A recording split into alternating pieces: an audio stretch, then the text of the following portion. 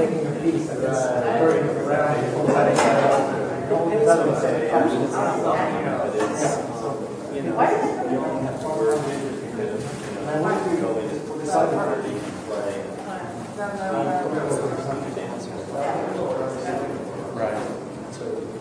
Is it even playing or like switching on? No, it's yeah, I play. It's laptop.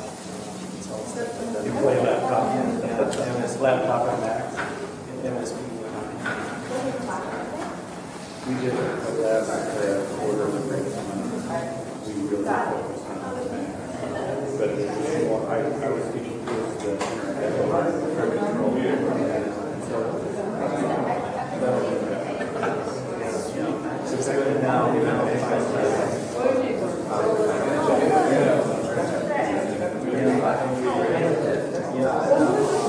Now the dates have really gotten right.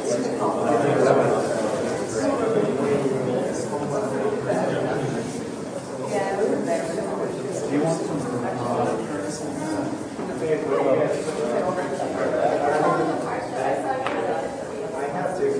Yeah, so have you ribbon yet? Yeah, I think I'm ready.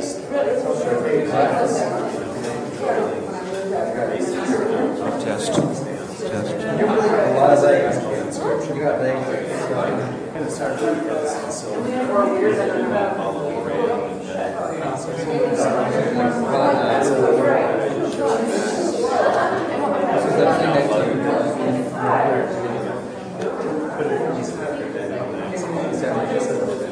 I like big ones.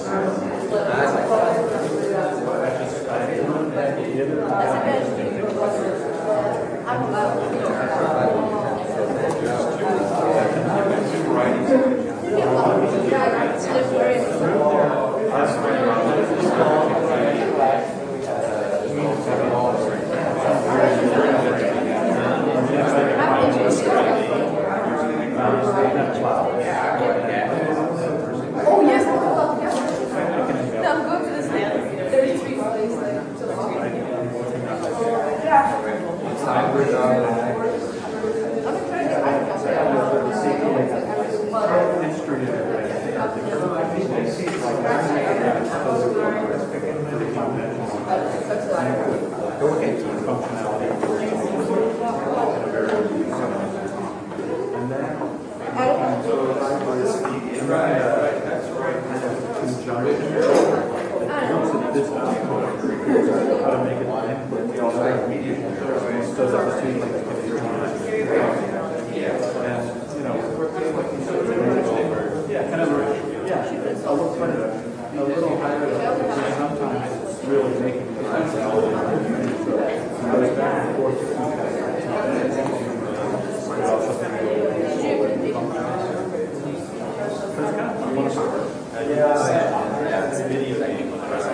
Okay, so if anybody wants to have another piece, I think it's your chance now. How are you? Okay, I'm ready.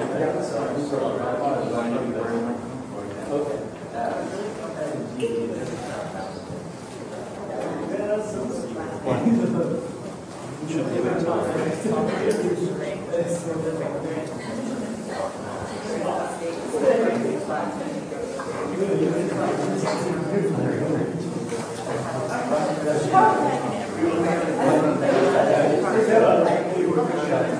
Okay, so please take seats and let's get started.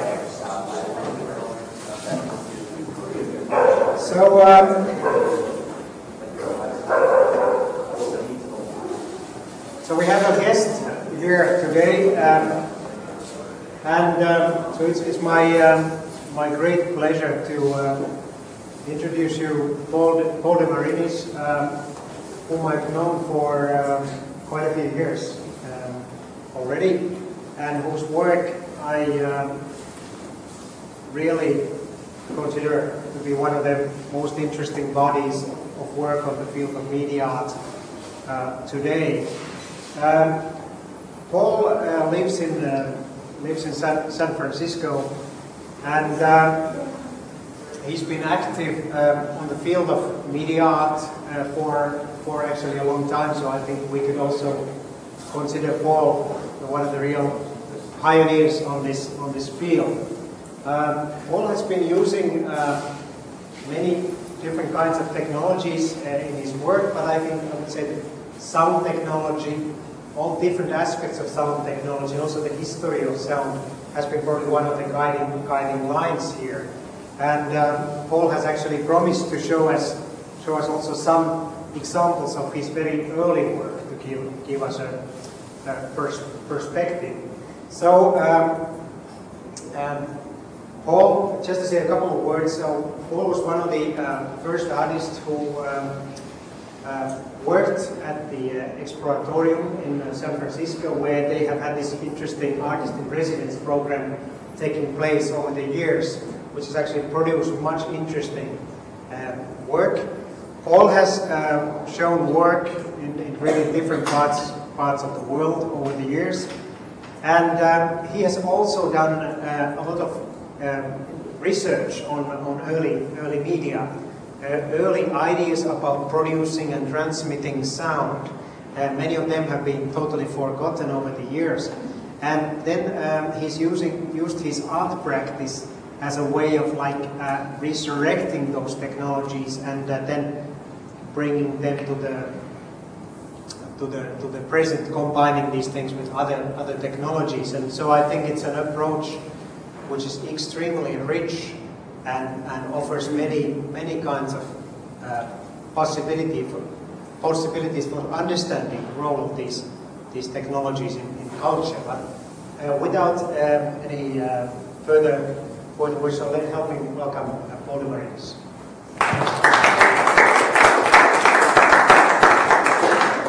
Well, I suppose since you're a media technology and media history class, you're well aware that our culture is probably the first to really experience its own archaeology almost on a daily basis.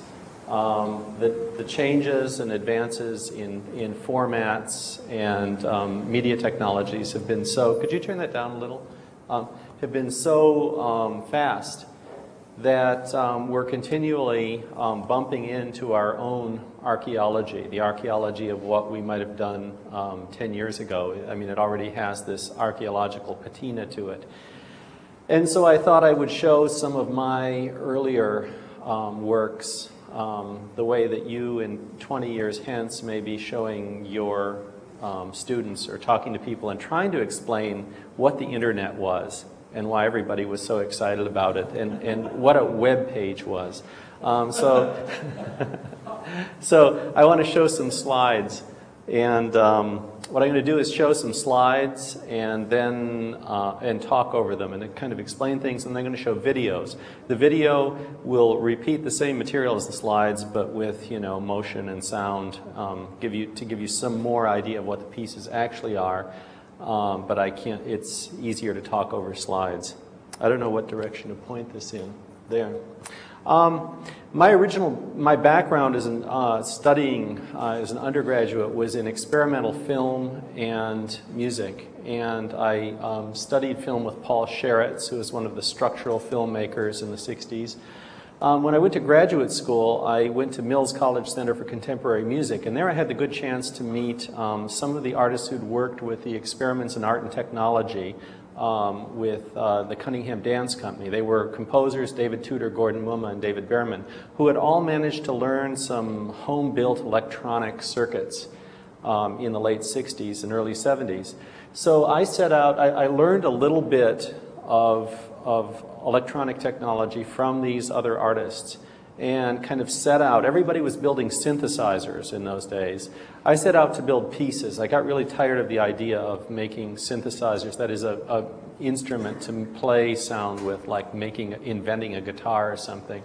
One of the first things I did in 1973 was the Pygmy Gamelan. It was a little box that measured about 4 inches by 7 inches, but about an inch high. Had what were very new devices in those days, LEDs. Light-emitting diodes were absolutely brand new. It used hybrid TTL, digital and analog circuitry. to read electric fields in its vicinity and respond to them by improvising these little 5-note melodies. And it had kind of a muffled, tinkly sound like a distant gamelan orchestra playing, and it had this kind of pygmy, improvisational quality of pygmy music, so I called it the Pygmy Gamelan. My original idea was to make it a replacement for the car radio, so as you drove through the city under power lines and by radio stations. I mean, we're living, it's kind of the bottom feeder of electromagnetic fields. It would respond and play, and you could just kind of drive through this electronic landscape. I made these circuit boards myself, with etching them with chemicals and drilling them. And this is a view of a later version from, I think, 1975 of a Pygmy Gamelan circuit. In 1975, I bought my first computer. It was a KIM-1 microprocessor board, programmed in hexadecimal. There wasn't even an assembler. It was machine language. And it used a 6502 microprocessor running at 1 megahertz and had 1K of RAM. And when you're writing, when you're writing in machine language, 1K is a lot. Writing a 300-byte program that works well in machine language takes some time. So all of that time that we now waste or use creatively, waiting for our vast megabytes, gigabytes of RAM to be loaded with this enormously obese operating system, I used to spend writing in a cafe, as all artists do, my zeros and ones, and then taking it home and trying it out and debugging it. And so this little board was only that big. When you turned on the power, it came on. Your operating system was running. One of the first things I did with it was a collaboration with sculptor and performance artist Jim Pomeroy called A Bite at the Opera. We created this stage, a hollow stage, and a platform above. Pomeroy was under the stage on a wheeled creeper, one of those dollies you go under your truck with or car to do mechanics repairs. And he had a variety of power tools and magnets and syringes full of chalk dust. You may have been there. This was in 1976 at Langton Street. And I was above with my KIM-1 microprocessor that I had wired the output ports, the digital port pins, to loudspeakers. And there were all these loudspeakers in the surface of also in this surface of the stage. So what we had was, I had the loudspeakers full of beans, pinto beans and dried garbanzo beans and stuff, so that I could, by pulsing the pin, kind of like an inkjet printer, I could spit out a bean. Or make whole volcanic eruptions by hitting the resonant frequency of the speaker. So I was controlling those, and he was underneath using these magnets and power tools to move things around and manipulate the surface. So it was kind of the creation of a painting of a lunar landscape by tectonic forces from below and celestial forces from above. At the end of it, Pomeroy, with the help of a saber saw, broke out of his tectonic prison and rescued me from the platform. So that was an early application of microprocessors. In 1978, the Speak and Spell came out, the first digital speech synthesizer that was available outside of the military. And I spent a long summer with a teletype and my KIM-1 hacking its serial bus and getting it to chant and sing. And this is from a concert in 1978 or 79, accompanying it with a Japanese percussion instrument, playing tropical music. About the same time, I developed this kind of paddle-like instrument that had touch sensors, capacitive touch sensors on it, and used it to control. I was using, I think, an AIM-65 by then, with some Casio tones that I'd also hacked. This is way before MIDI. And I taught the computer all these different licks, and I could kind of overlay. I wrote a little simple musical multitasking program so I could overlay all these different licks. And this was from, I think, 1981 or 82 at, I don't know if you were around, it was San Francisco Union Square performance.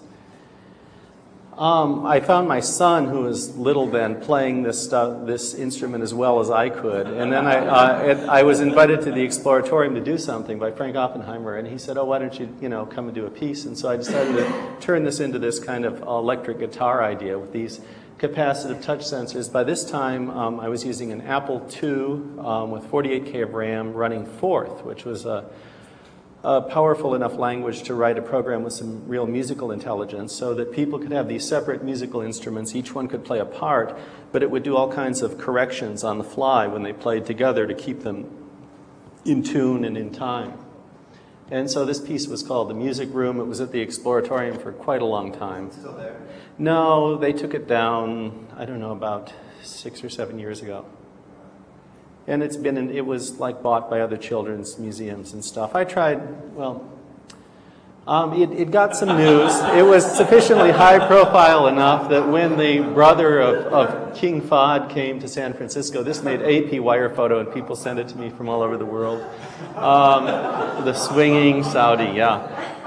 Unfortunately, it was during Ramadan, and as this excerpt from People magazine shows, it didn't make very good press back in Saudi Arabia that during Ramadan, he was out playing electric guitar in a disco. I went to Japan in 1982 to try to sell this system. I talked to Casio and Yamaha and another Sony. And nobody wanted this idea of the automatic music guitar. But like 10 years later, these kinds of things were lost leaders at places like Target. Yeah, I don't think anybody ever made money on it. But anyway, artist's invention. I started doing these pieces with a hacked Mattel Power Glove. I threw away all the ultrasound stuff because it wasn't reliable enough in a performance situation where you had sound coming back from loudspeakers. And I increased the resolution of the flex fingers, the finger flex sensors to 8 bits. So I made a bunch of songs based on the way that people talk, the natural rise and fall of language. And I'll just play a little bit. Who was doing the compute? Can you just, put on track 3. I just put a little bit of it on for the first 30 seconds or so to give you an idea. I'm following the prosody, the patterns of rhythm and melody of voices. And I could resynthesize these with I made a speech synthesizer that I could control with my Power Glove.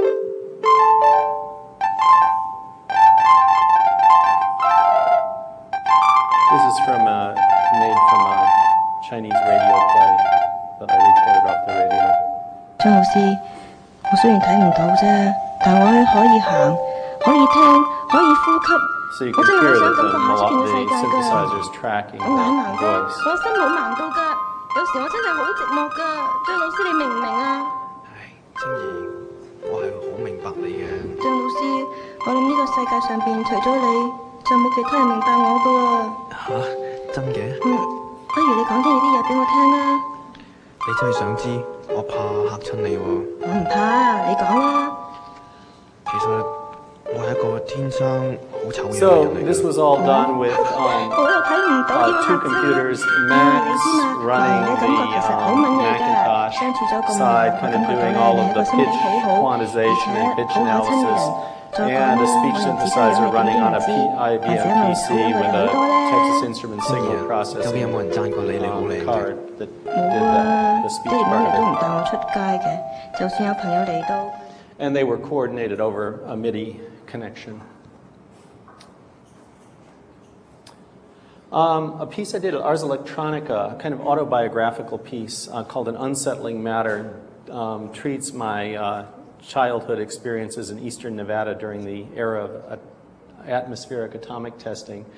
The gallery had, I made these slide projections with 5 slide projectors of desert sunrises and sunsets that were panoramically projected, and there was a small playhouse made of lead, and it was perforated with these windows that were from slides that my father took during the 50s when we were living in Nevada. There he is with his Geiger counter out in the middle of the desert, and me and my mom kind of looking into nowhere. Inside was a Geiger counter and a radio, and I made a lot of material, stories from my family, stories from other people, music from that time, and sounds from the desert, and transmitted it all from tape onto different radio stations. And it was so you could tune through and get all this different material. The other thing was, oops, let me go back. On the floor of the gallery, whoops, whoa, now I'm lost. I'm out of focus.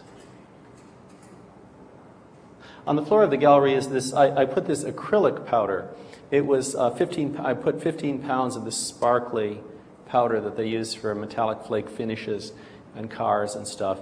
And it's utterly harmless, unlike the plutonium that was wafting through the desert when I was a kid. But it's very, very visible. And so as people would go in, they'd get contaminated with it, and they'd take it home and give it to their children.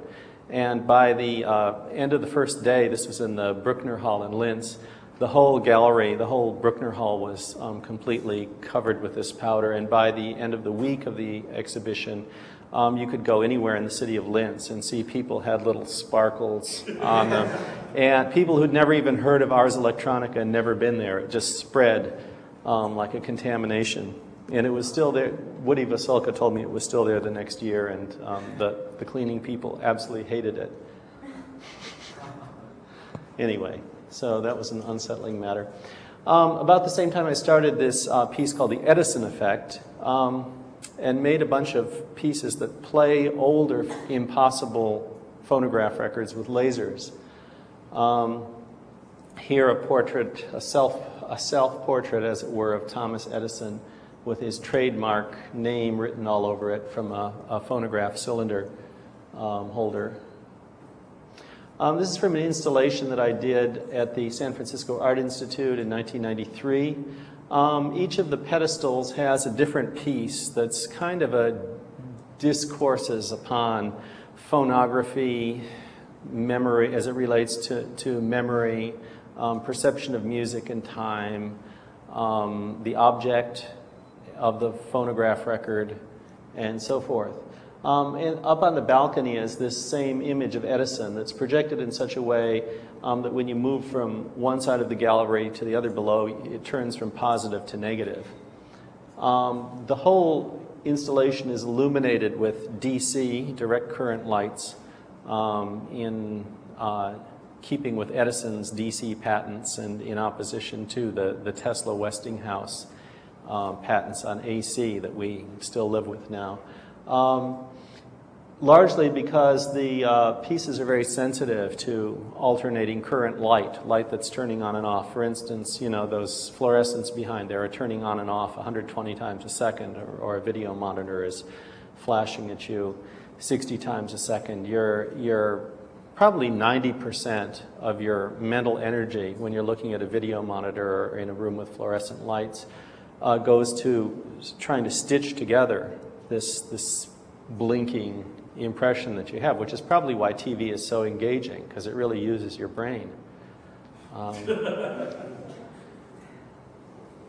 So one of the pieces is shown here schematically. It's called Al and Mary Do the Waltz. It plays an Edison wax cylinder from the turn of the last century here that spins around on a paint roller with a rubber band and a little motor.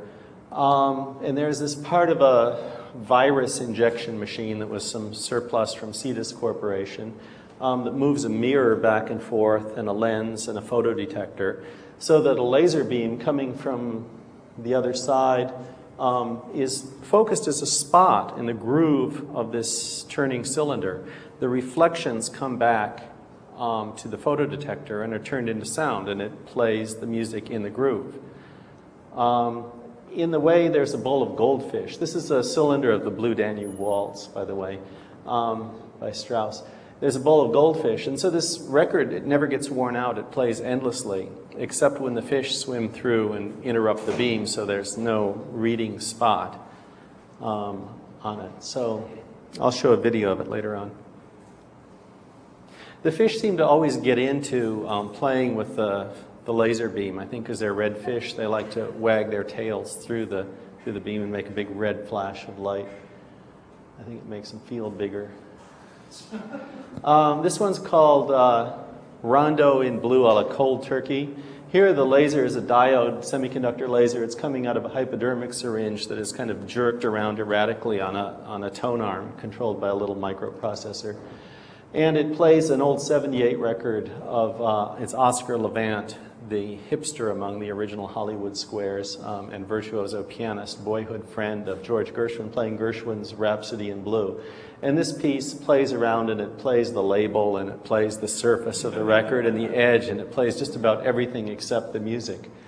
But it plays a little bit of the music now and then too. Kind of referring to the addictive qualities of listening to. When you listen to a record, you know, that you put the needle in the groove or something that has a forward directionality like a CD, that there's this implied direction. You start at one place and you play it through to the end. It has this kind of addictive quality. Whereas with a laser, there's only light touching the groove and there's no directionality built into the digital codes like on the CD. So it's completely analog, random access. You can play it any way you want. You can play hear what was intended to be heard, or you can hear all these other noises that are part of the object. As soon as the phonograph was invented in the 1870s, people had the idea that there may be, or may have been, an accidental sound recording. Something made by accident, maybe as a potter was turning his wares in the market in Babylon and, you know, finishing some wet clay pot with a feather and a cow bellowed, or somebody called out a name, and that this may have been buried somewhere, this ancient thing. People have been having this idea since the 1870s. I decided to put an end to the matter and fabricate this ancient device. And so I made this piece called Fragments of Jericho. I made a device for engraving an analog soundtrack into the surface of wet clay. It wasn't, I don't think it would have happened accidentally.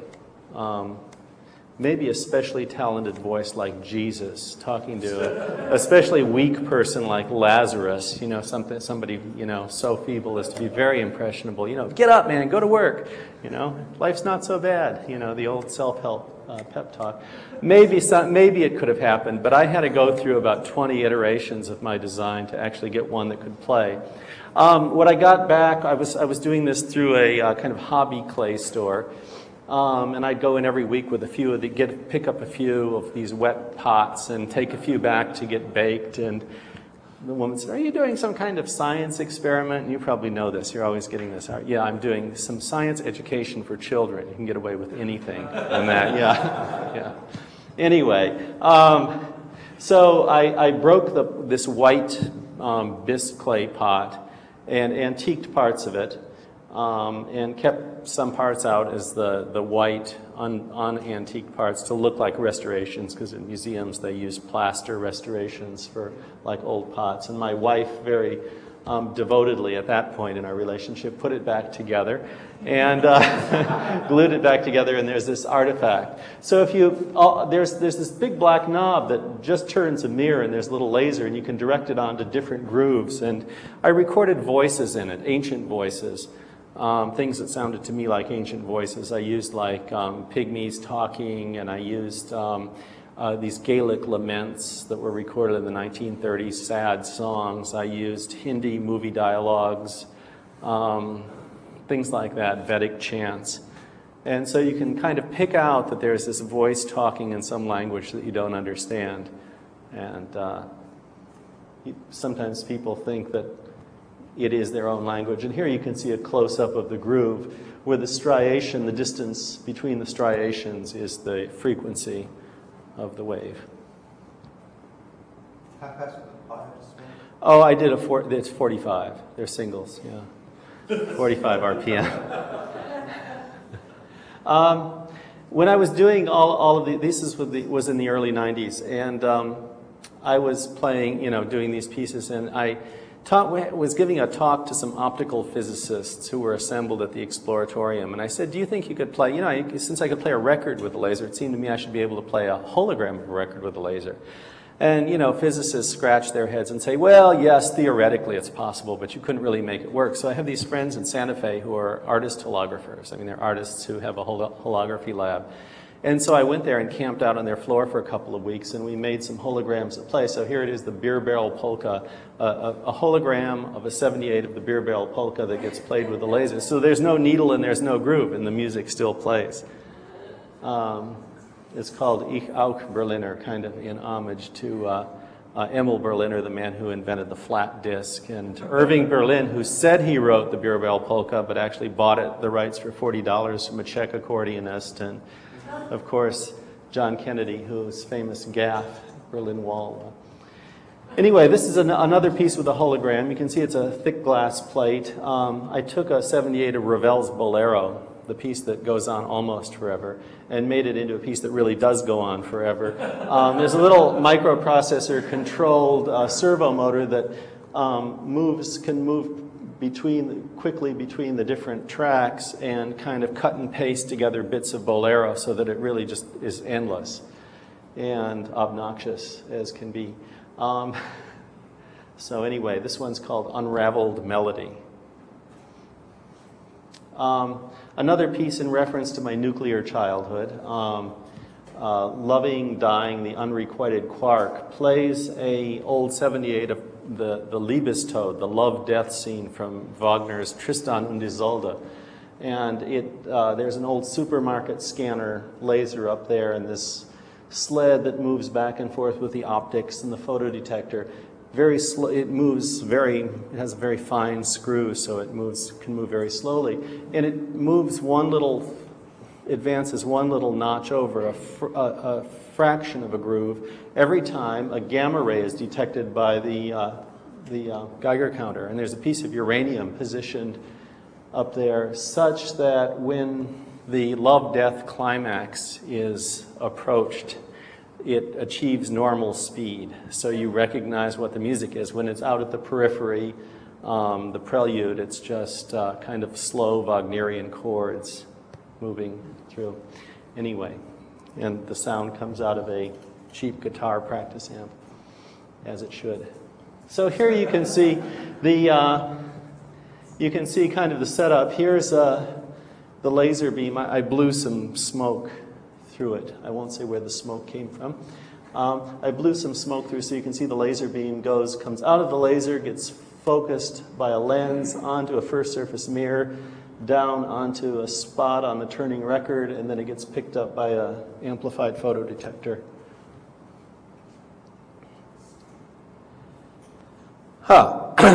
Another piece I did in the same exhibition in 1993 was called Fireflies Alight on the Abacus of Al-Farabi, and it's a 60-foot long vibrating music wire with a green laser pointing right over it and little dancing loops of monofilament that when they jump up into the laser beam disclose a point of green light. And I'll show a video of it. It's a kinetic and sound piece. So this is just a time exposure. I was an artist in residence at Xerox PARC in Palo Alto for about 4 years.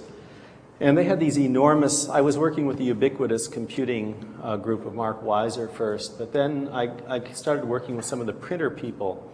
And they had these printers that could print out fantastic things, and they all run PostScript inside. And since PostScript is a lot like Forth, which I used back in the early 80s, I started writing some PostScript programs to design soundtracks. And let's see if I've got the slide. Yeah. What I did was I pushed several megabytes of audio onto the stack of the printer and then popped it off to determine the width of the line. And I don't know if any of you have ever looked at film soundtracks, but this is basically a variable area film soundtrack, where it's really quite a direct representation of the wave. So I had this silk screened onto ceramic plates, and they sit on a small table. They're played with a tone arm made of some chopsticks that's controlled by a servo motor inside the table. And there are these little sushi-sized pieces of circuit board that hold a diode laser and a photodetector, so they can play the track on there. They track across. And I selected 4 clips from Bernard Herrmann's score for Hitchcock's Vertigo, because they kind of have this hypno-disc, roto-relief kind of, you know, look to them. They have this nasty, hypnotic, illusory look. So it seemed appropriate. So the piece is called Dinner at Ernie's, Ernie's being the restaurant in San Francisco where Kim Novak and Jimmy Stewart meet up in the film. Another kind of impossible record player, I was interested in beeswax because it was one of the original analog preservation methods. Before it was used in early phonograph record formulations, it was used by ancient Egyptian perfumers to capture the essences of flowers by putting flowers on beeswax that it'll suck in their aromatic essences. So it kind of is a most ancient of analog recorders. So I made these beeswax records with flower petals in them.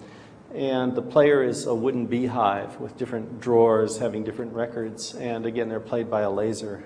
I had to make a machine to cut beeswax records with a special bamboo needle and cutting head so it didn't stick because you couldn't use a regular. I had to invent all kinds of machines to make the things, the media. Yeah, and there it is in another setting. Another record, kind of impossible record I made as part of a bigger project called The Lecture of Comrade Stalin. I found this set of phonograph records of Stalin from the 1930s when I was in Estonia and bought them and have done a bunch of different pieces with them. But what I did is re-record it on a lacquer disc, and I computer modified the sound file in such a way as to modify the phase so that when you look at the record obliquely and the light is at the right angle, you see Stalin's face written by his own words. So there he is. And I just, you know, Xeroxed the label from the original and pasted it on. Another piece I made while I was at Park, I got asked to do a piece for the Technorama Museum in Switzerland for a textile show that was being sponsored by this high-tech loom, computerized loom company. So I made this piece called Singer of Songs. I converted an old treadle Singer sewing machine with a Xerox printer drum that turns, and on it I put this piece of cloth that has, again, soundtracks like movie optical soundtracks. By sliding this handle along, you can select different tracks with a laser beam. And I put on, like, you know, I put on a xylophone scale, I put in car crashes, bits of Elvis, shrieks. So it's kind of the original sampler. You can, you know, transpose things up and down in pitch by treadling faster or slower, and you can access and cut among the different sounds. And here you can see the close-up of the woven cloth with the soundtrack in it. So I wrote a PostScript file to generate a GIF, and I just sent them a GIF, and they could weave the GIF on their loom. In 1995, I started a project called Gray Matter, based on the work of the American inventor Elisha Gray, who is mostly remembered today as the man who almost invented the telephone. He applied for a patent for precisely the same device that Alexander Graham Bell did on the same day, but 5 hours later. And so Bell got precedence. There's speculation as to whether Bell's was actually later and there was some connivance going on in the patent office, but anyway, that's the dirty side of history is endless. But the interesting thing to me about Gray is how he got to the telephone. The telephone involved taking an acoustic signal, turning it into an electrical signal, and then turning it back to an acoustic signal, because electricity can travel very fast without too much degradation. In 1874, in the Scientific American, he published an article describing his musical bathtub, and this was the first device or one of the very first devices for turning electrical vibrations into sound vibrations. And he did it by rubbing his hand, which he held onto a high voltage, high frequency coil, and rubbed his hand against the interior of a zinc bathtub. And the sound that came out was the same frequency as the vibration of the electrical field. So this is really the first kind of electrical to audio transducer. I did some pieces based on this phenomenon. I discovered this phenomenon independently about 102 years after Gray did. In 1976, when I was working on another piece, I noticed it and I said, what's that? Maybe I could do something with that. And then when I started reading about Gray, I was reading about Bell to do a piece about the telephone, and I started learning about Gray. I realized I knew immediately what this was because I'd experienced it. And you experience it probably if you, especially in the United States, Europeans never know about this phenomenon because everything's very well grounded in Europe. But here we have unbalanced power. So a lot of times if you go up to your toaster and rub your knuckles over it, you'll kind of feel a buzzing 60 cycle buzz. And that's this phenomenon. Basically what it's doing is modulating the coefficient of friction of your skin. So it's electricity acting on the biology of your cells instantaneously. So it's this kind of stick and slip phenomenon. You know, like if you bow a violin, it's the little horsehairs sticking and then slipping and releasing the string, kind of pulling it, letting it go. Well, this can be done with an electric field. So I made these pieces that do that with an electrical field. This one, called Gray Matter, uses an old Victorian zinc bathtub and a double bass.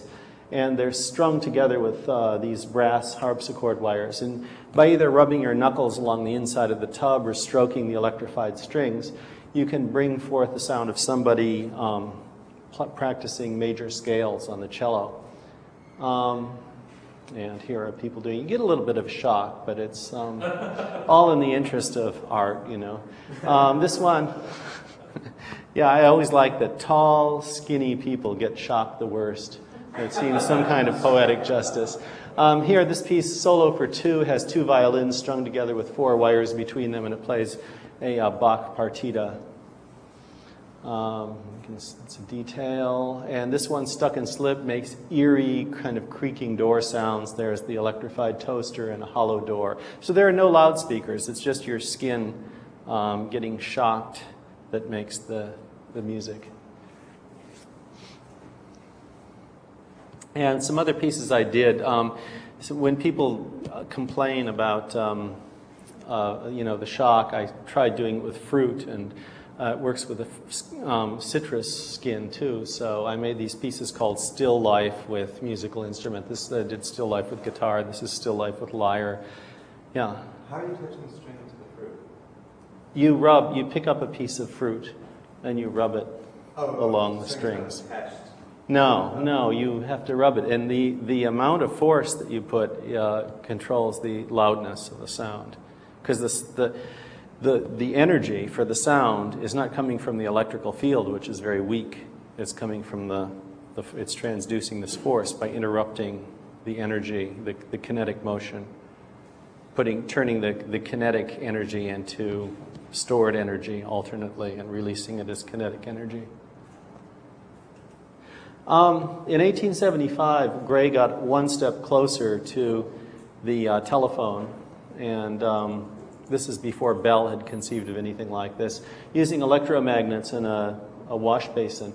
And so it was always interesting to me, the thing about Gray is that where Bell was kind of coming as a tutor to the deaf, teaching visible speech and teaching hand speech to usually wealthy deaf students in their fancy Victorian parlors. Gray was in the bathroom with things like chamber pots and bathtubs. And you wonder, when you think of the domestic siting of telecommunications equipment today, if he'd maybe beaten a little bit faster pace to the patent office, if our telecommunications might not be centered domestically in the bathroom, along with pipes and vents and stuff, instead of in the parlor where it is or whatever inherits the parlor.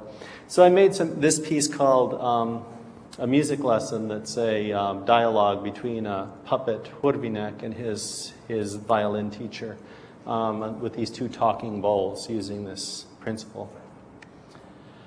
And another piece, Souvenir of Mataram, uses a dancing horseshoe wound as an electromagnet to play Indonesian techno music over on an Indonesian food bowl.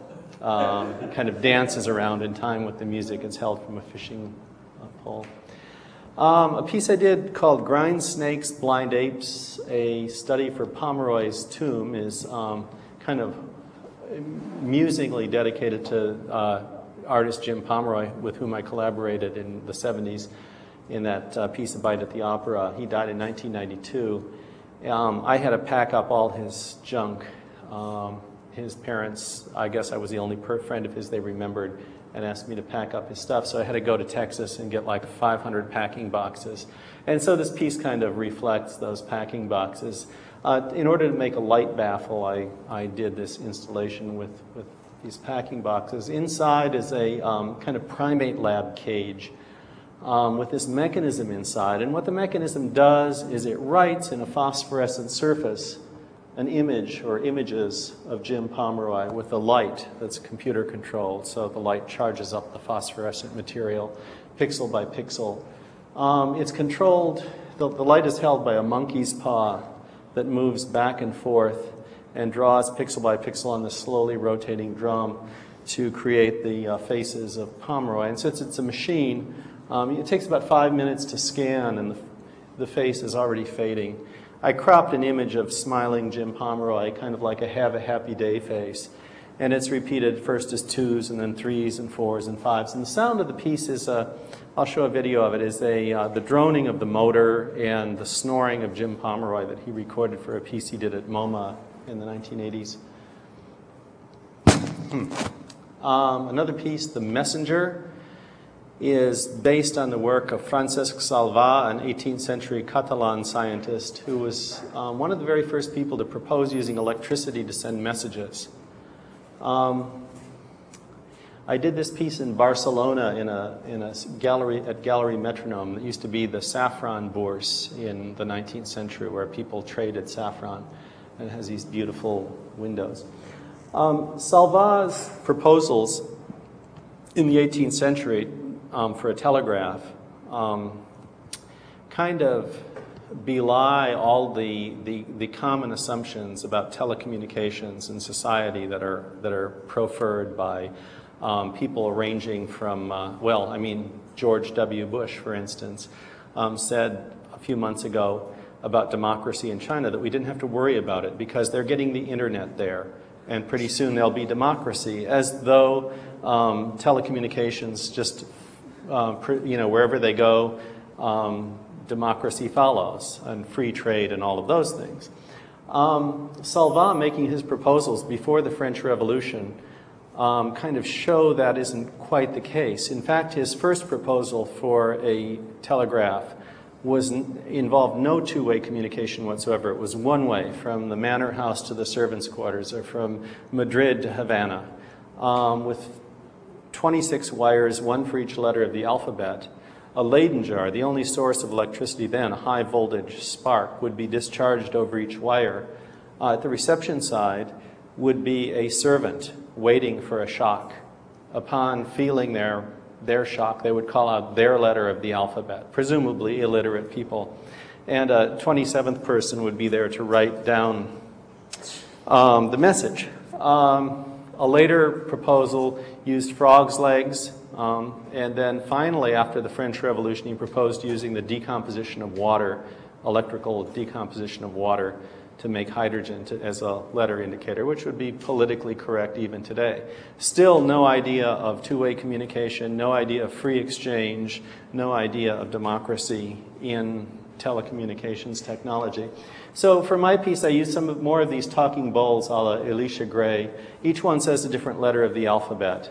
And the messages they're reading are just my email. I just have a computer connected to the net, and all of my email gets read. Here's bowl A, B, C, D, and so on around to Z. And they read my email one letter a second. There's a second telegraph is a set of dancing skeletons that are solenoid controlled. So they spell, each one has a little poncho on it. So they jump up when their letter is signaled. They get jerked around. And there are L and M. And then there's a set of winking electrolytic jars. And I'll show a video of these things. So they're like these pickled letters, and each one kind of winks and lets off bubbles of hydrogen when it's signaled. I'm going to go by this. Just one other piece I want to show, because I want to show video of it, is a piece a public art project I did for the Expo in Lisbon that uses, I invented this nozzle that transduces sound into water, so that when you put a resonating membrane, such as an umbrella, under a stream of water, you hear it becomes a loudspeaker. And I'll see if we have time, I'll show some video of this too. So anyway, what I want to do is put on the video. How much time do we have? Are we out of time? I think we have, yes. I've got about 12 minutes of video. Is that okay? Yeah, that's fine. Okay. Paul, I remember a piece called Sounds in the Shadow. Oh yeah, I didn't show that. Yeah, What was that about? Oh. Is it too hard to talk about it? Yeah, that listened to sounds and environment, and recorded their spectras, and then played back white noise through a fading filter, cross-fading filter, white noise filtered, so to kind of give replications of their spectra. Yeah, that was a long time ago. Yeah. Yeah? Okay, yeah.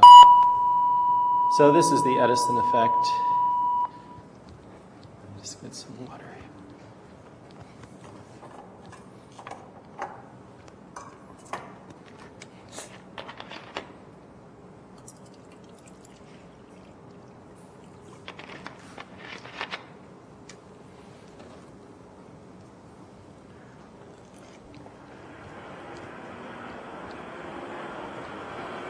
Does the sound go through here? Where's the sound volume? Okay.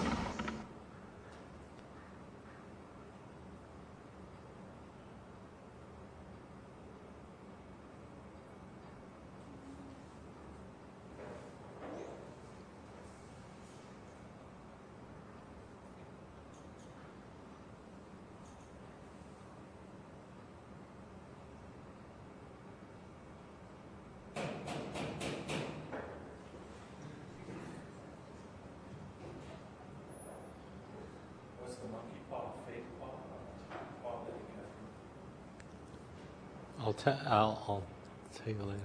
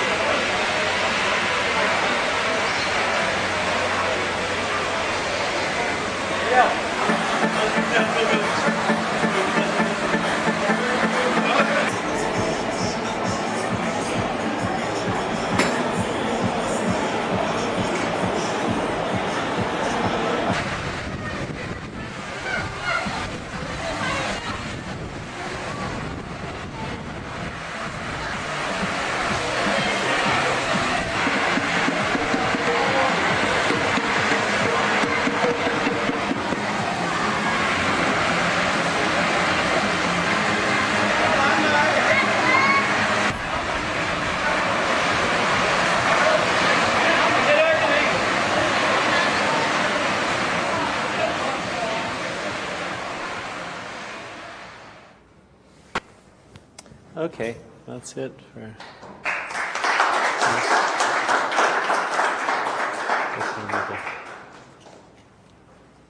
So if you have any questions to Paul, so I think we have time to take a couple of questions. Anything. So I think what we have seen is also is both conceptually and technically very exceptional kind of work. So you had a question. So maybe we straight into technically speaking, for this last piece you were showing in Barcelona, would it be possible to have another umbrella underneath, like the off spray from one of the first umbrellas that was underneath it, and still have the sound play? I don't know. I never tried it, but we have to continuous stream. Once the pattern is disrupted, all you have is drizzle. yeah, I would think it would. I don't think it would work, but I'll try it and see. So can you hand the? Yeah. Oh, okay. Is the water drizzle, is it pulsating and releasing the water at certain rates or pattern, or what? It's the patent is about to be released, so I won't, until I've got the number on the patent. I'm not going to talk too much about it, but basically, the idea is that a stream of water coming out of a faucet or whatever is not really a stream. It's made up of droplets because of the surface tension of water. And by playing with that, I can encode information into that energy of the stream of water. If you look at a stream of water under a strobe light, I mean, this is an old science museum experiment, you can see that it's really, it looks like a stream of pearls just falling at a very regular rate. So the trick is to change that regularity. So we can expect funnels from big corporation buildings to play music when we walk underneath them with umbrellas? Maybe. I hope so. Give slogans and commercials? So were those umbrellas just completely normal, everyday umbrellas? Well, they were made extra heavy duty. They were made by a umbrella company in London that specializes in like high-class umbrellas, and they were designed. The polka dot design was designed by a designer who was working for the architect. So, I mean, they were. But besides being exceptionally durable umbrellas with strong aluminum frames, so they could be used for 6 months, they're ordinary. You know, a regular cheap umbrella will work.